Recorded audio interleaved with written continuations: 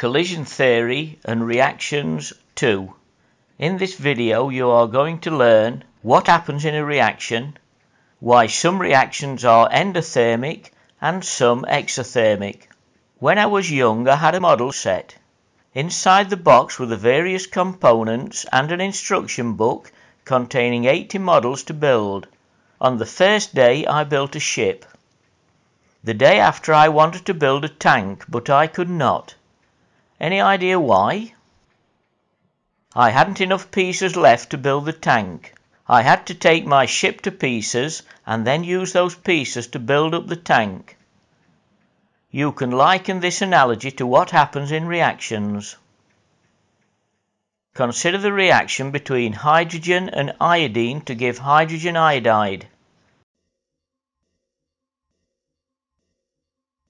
The reactants are what react and are on the left-hand side of the arrow in the equation, and the products are what are produced in the reaction are on the right-hand side of the arrow in the equation.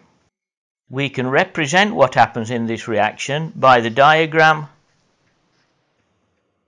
A is the activation energy, which is the energy taken in to break the HH and the II bonds in the reactants. C is the energy given out when the new HI and HI bonds make to form the products. B is the net energy taken in, delta H, during the reaction. This is the energy difference between the energy taken in to break the bonds in the reactants and the energy given out when the new bonds make to form the products. The activation energy is the sufficient energy mentioned in the video Collision Theory and Reactions 1. Now consider the reaction between nitrogen and hydrogen to form ammonia. This is the Haber process. We can represent what happens in this reaction by the diagram.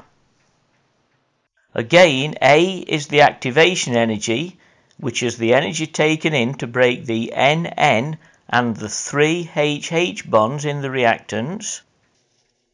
C is the energy given out when the 6 new NH bonds make to form the products.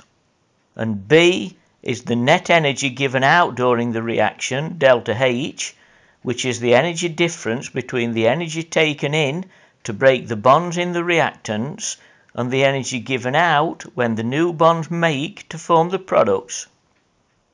So, to recap, breaking bonds takes in energy, making bonds gives out energy. If more energy is taken in to break bonds than is given out when new bonds are made, the reaction is endothermic. If less energy is taken in to break bonds than is given out when new bonds are made, the reaction is exothermic.